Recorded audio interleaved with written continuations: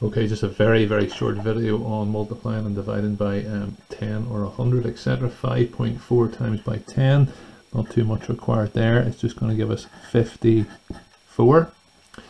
38.6 divided by 100, so we need to move the number down. We don't move the decimal point up, we move the number down.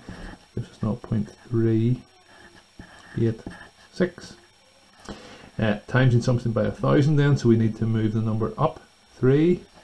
So it's 1956. That would be it moved up 2. So we need to move it up another one. And then finally 0.24 divided by 100 is going to be 0.0024.